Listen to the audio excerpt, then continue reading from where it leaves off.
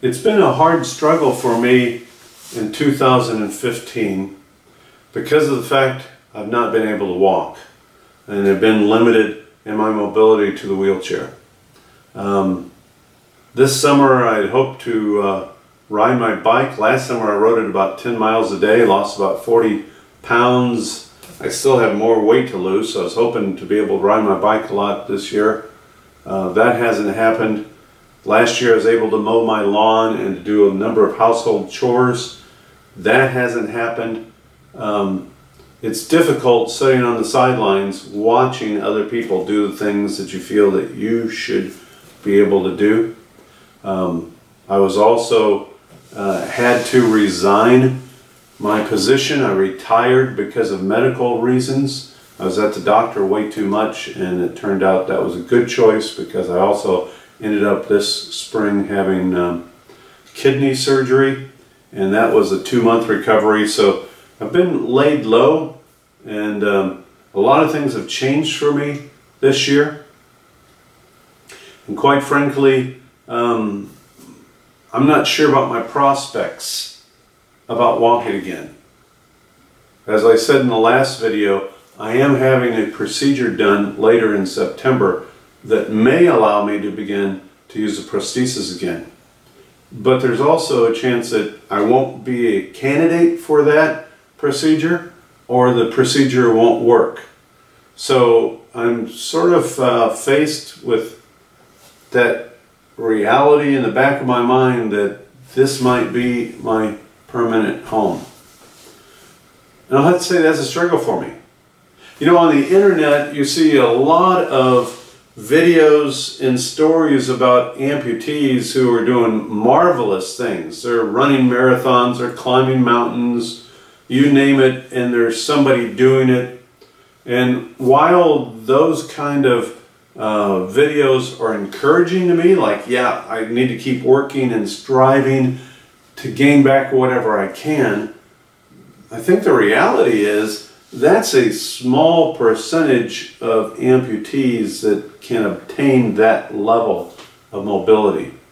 We're all familiar with a bell curve. It starts out slow, low numbers, goes up to the peak, and then it drops back down to low numbers again at the end.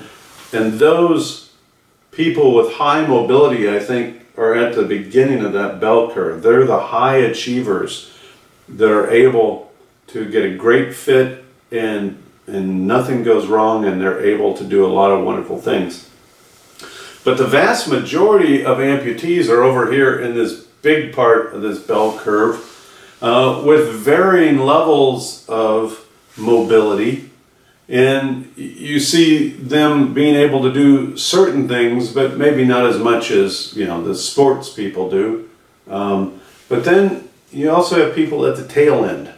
The people down at the bottom of that bell curve that for whatever reason, whether it's because of a physical issue, medical reasons, or maybe even lack of funds, they're not able to get a prosthesis that works for them. And so their mobility and what they're able to do is much more limited. In last year, 2014, I had a working prosthesis, and I was somewhere in the middle of that large group of amputees with mobility. I was able to go in the woods last fall and winter hunting.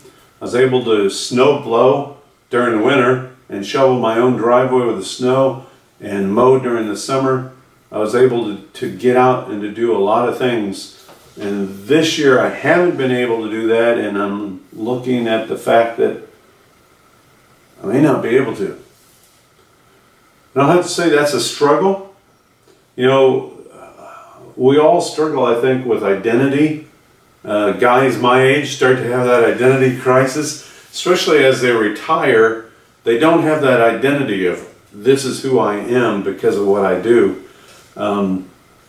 But then it's even worse, I think, personally, when physically you're also limited. So now I no longer work. I don't have that identity. But physically, I'm limited to where I can't do the chores I used to do around the house. Where do I fit in? And what's my value as a person? What are my hopes and dreams, and can I live without the ability to do some of those things? That's a struggle, I guess you would talk about, the just enjoying life. And am I able to enjoy life? It's a hard blow, and it's a difficult thing, and at the same time, while I'm struggling, part of me knows it doesn't really matter. Yes, I desperately would love to walk again and to be able to regain a lot of activities. I've even put a number of things mentally in my mind on hold for this year, but I'm figuring I'll be able to do them next year. But that may not be. And yet I realize that despite my circumstances and despite the limitations that I have, I can still be happy. I can still enjoy life. I'm very grateful for the mobility I do have. I'm able to get down my own ramp, load myself into my truck, and I can go work out at the gym. I take my wheelchair along, obviously, and sometimes I have a little trouble finding a way to get to some of the machines and some of the weight stations that I want to get to, but I'm able to go work out and to burn off some of that energy, and it gives me a feeling of accomplishment as well. So, you know, there's still a lot of good things in life. I'm still able to go out and enjoy family, but things are different, things are changing, and it is a struggle. And I'll have to say I'm so thankful for my faith in Jesus Christ, in the goodness of God. Despite everything that's happened to me, I've not given up that hope and that peace. And I know that whatever happens to me will end up, it has the possibility of being something good. I realize that since my amputation in 2013, God's used this in my life for my benefit. I'm not a perfect person, but He's given me a lot of challenges, and I'm grateful for the support I've gotten, not only from God, but also from family and especially my wife. And they've taken up a lot of slack for me, along with friends, and so I appreciate all the help that I've gotten to maintain as much independence and mobility as I have, and I'm looking forward, hopefully, to regaining some of that. But if I don't, I'll struggle with it, but I'll be okay with it.